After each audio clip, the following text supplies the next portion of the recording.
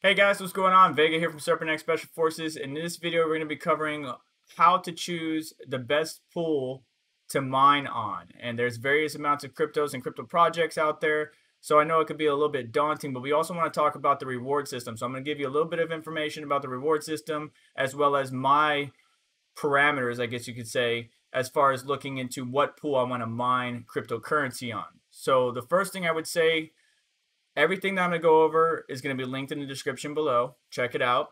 But miningpoolstats.stream, if you're a newcomer to the crypto mining space, I would highly recommend adding this website to one of your favorites. If you're an OG, you already know about this website. You can see here that we got a number of cryptocurrencies in front of us in which we can choose any project that we're looking to mine on. For example, let's choose Ethereum. So Ethereum pools will show in this list here, and on the left-hand side, you would see the names, but also the globe represents like a world server. For example, if we look over at Ethermine and we mouse over the icon, it says it has a server in the US, EU, and Asia. Spark Pool is primarily in China, so is Spider Pool. And then when we go over to Nanopool, they have an EU, US, Asia, and Australia server. And realistically, if you're mining directly, right, like you're not using NiceHash because you won't be able to choose the pool you mine on, and you won't be able to choose the currency you get paid out in. Only when you're mining directly, whether it's through Awesome Miner or batch files, like T-Rex Miner, Phoenix Miner, so on and so forth, G Miner, you'll be able to mine directly to these pools and get paid out in the currency you want. And if you haven't checked out my video on how to mine Ethereum, go ahead and check that out, because basically the same steps it would be for other cryptocurrencies. You're just obviously changing the pool, the wallet address, and the algo or coin that you're mining. Each miner is different, but go ahead and check out that video. I have that linked in the description as well. But I've been doing a lot of how-to guides lately, and I just want to make sure that a lot of the new people are aware of, choosing a good pool to mine on. For example, if I were going to choose a pool on Ethereum, I do like ethermine.org. A lot of people do. But as miners, we have a responsibility to try to keep the network decentralized. We don't want to put all of the hash rate on one singular pool, because that can leave it open for that crypto or that project to be attacked. It's called a 51% attack, which we've seen recently with Firo, and we actually seen 3 times last year, besides the past, on Ethereum Classic. So just make sure that you look at the percentages here on the right-hand side. So I look at the percentages, I look at the network hash rate, I look at the pools that I want to mine on. So right now, my top 2 is Ethermine and Nanopool. Now Nanopool is a little bit further down as far as percentage of hash rate, because you don't want to be on a pool all by yourself unless you're solo mining, which we'll get into here, or I'll give you a brief description of. Realistically, if you only got 1 or 2 GPUs, you shouldn't be really solo mining unless it's a project that barely anybody's on and there's a high probability of you getting blocks. But Ethermine is a good choice. We can see it has 22.5% of the network hash rate. And a payment system, if you look right here where it says pool fee, there's a whole bunch of letters. What do these letters mean? Well, let's go into it. Luxor Tech has a pretty good article on medium.com, again, linked in the description. We're just going to go over some keyword terms here and stuff like that. So keyword terms, block reward. The block reward simply refers to new coins distributed by the network to miners for each successful solved block. Right? Every time you solve a block, you're going to get a percentage of that payment. If you're solo mining, you're going to get the whole payment. Transaction fees. Some networks like Bitcoin also have considerable amounts of transaction fees rewarded to miners. We've seen that a lot with Ethereum. Ethereum payouts are usually around two Ethereum per block, but with the high concentration in DeFi and amount of fees that are associated with a transaction, miners can wind up reaping those rewards, which is why EIP 1559 is something that miners aren't taking too kindly. Hashing power, obviously that's the hash output of a hash function. Hash rate is the speed in which a computer is completing an operation in the cryptocurrency code. So that's the hashing of your machine. Kind of if you ever did, what's it called? Folding at home, right? You're using the computational power of your machines to solve an equation, problem, etc. Luck. Luck is the luck of a mining pool is probable in nature. Imagine that each miner is given a lottery ticket for a certain amount of hashing power they provide. if you were provided 1 terahash of hashing power and the overall hashing power of the network is 10 terahash, then you would receive 1 of 10 total lottery tickets. So there's a 10% chance or probability of you solving that block and getting a little bit extra reward for solving that block. Moving forward, we have FPPS, which if I go back here, I don't think it's too many on Ether or Ethereum that has it. No, here it is right here. So Haibu Pool has FPPS. What does that mean? So FPPS stands for full pay per share. A regular PPS miner is paid expected on the value from each block reward, but block reward is only part of the miner's revenue. The other part is the transaction fees, which is what I was talking about. FPPS is similar to PPS, but not only does it pay you the expected block reward, but also the transaction fees.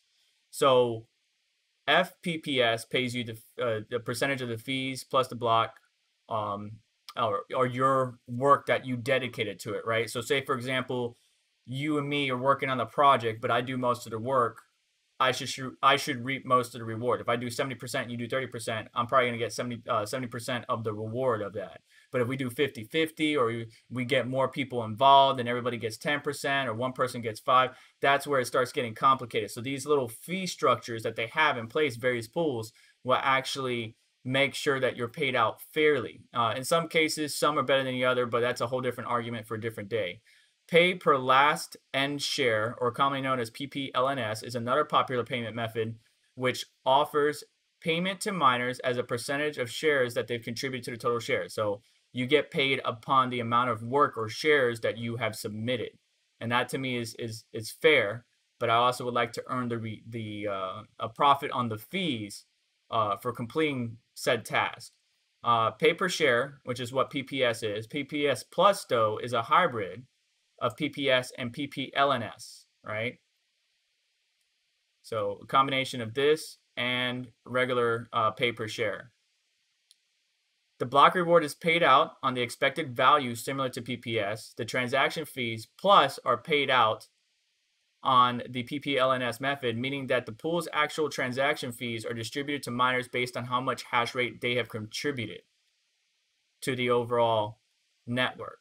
And so some of these keyword terms may get a bit confusing, which is why I want to leave it in the description if you want to continue reading. This Medium article is really good from Luxor Tech. But moving on to solo mining, 2 miners did a really good job, and I even have a calculator here that I'm going to, again, have linked in the description that will help you out about analyzing, whether it's going to be profitable for you to solo mine. I wouldn't recommend solo mining Ethereum right now, or probably ever, because it's gotten so big now. But there are products out there that you can solo mine on. For example, best coins for solo mining, they have Ethereum in here, Ethereum Classic, MOAC, Metaverse, Pearl, Callisto coins. If you look at the difficulty of the chart of Ethereum and Ethereum Classic compared to others, you will understand why the mining of Classic is more profitable than they are. It is always good to get some regular payment. So don't go alone for harder to use Ethereum while you just have 1 GPU. Again, so if you only have 1, 2 GPUs and you're trying to solo mine Ethereum, it may not work out because you have to continuously mine until you find a block to get that payout. So it could be a long time to find out, all right, am I actually going to get paid out? For example, let's say we have 13080, right? And I want to calculate. So to mine with 13080, to mine 1 block will take me 1 year, 3 months, and 4 weeks. My total profit will actually be a whole lot less. I didn't mean to click on that. My apologies. So my actual profit wouldn't be a lot if I try to rent it. I mean, my 24-hour profit's $9.27, but that's continuously mining, right? So 1 year, 3 months, 4 weeks of 24/7 mining on the 3080, and I will eventually get a block. And to me, it's not worth it. If you're going to solo mine, you're going to be looking for projects that have a less hash rate and that might be actually profitable. Like look at the time frame here on the right hand side. Cortex 2 hours, 59 minutes, and 51 seconds. So you can do that, but look at the price of Cortex. So there's a lot of variables that you got to factor in on when you're considering solo mining. But I definitely would not solo mine Ethereum. Now, if you had a rig, let's say, let's go ahead and grab the most common, in my opinion. Let's say we got 8 RX 580s from AMD. It would take us 6 months, 3 weeks, and 3 days to solo mine a block. And that in itself is also kind of But then when you look at the other coins, 1 hour, 2 hours, and then the other ones, go up to days and weeks and so on and so forth. Metaverse, we can get in 1 hour, 25 minutes. So this calculator is pretty cool if you really want to see if there's any profitable coins for you to solo mine. But realistically, on the pools that are available to us mining Ethereum, Ethermine has a really good payment system with PPLNS. PPS Plus is good. PPS Plus and PPS by itself is good. FPPS is pretty good as well, but Hybuk Pool doesn't have a lot of the network hash rate on it. So what's going to happen is it's going to take a while. See, the last time they found a block was 2 months ago. So it's going to take a while for them to get a payment if they're still mining on that pool. So a lot of people like to mine on pools that get frequent blocks. They won't get as much of a share out of that block, but they will get consistent payments. So Ethermine, any of the top few pools, I would stop basically around the 6th one for Ethereum. I can't tell you every single coin, but you just want to look at the hash rate, the fee structure, and if there's a server close to you. Obviously if you're in Australia and Ethermine doesn't have an Australian server, then you might have to use Asia, so on and so forth. You want to be connected to a server that's the closest to you. The last payment system that I want to talk about that is not visibly here for Ethereum, but it is available for other ones, is in an article from Mintpond called Proportional. Proportional is the simplest reward system. Rewards come from rounds. The time between one block found by the pool and the next. You're rewarded for the shares you submit in proportion to all the shares submitted during each round. For example, if the shares you submit during a round account for 50% of the total shares, then your reward is 50% of the block reward. Not too many pools use this, and I could be wrong about that. Let's go to Ethereum Classic. But it is out there. And you can see, look, some of these are solo mining. Last time they found 2 miners offering solo mining. Last time they found a block was 82 minutes, but I'm pretty sure they're mining Ethereum Classic with the network hash rate. Look at the difference, 7.51 terahash versus Ethereum, which has 320 terahash. So the network hash rate isn't as profound. The difficulty isn't as high. And I'm pretty sure whoever's solo mining Ethereum Classic has more than just 1 GPU. So just keep that all in the back of your mind. If you have any questions, hit me up in the comments below. Check out all the articles that I went over in this video. A lot of good information from 2 miners, from this Medium article from Luxor Tech, and as well from Mintpond's own website. So take the time. It has the same information I was talking about, but might rephrase it in a different way, like PPLNS, so on and so forth. But it's very useful to know this information to help you decide on what would be the best pool for you to mine cryptocurrency on.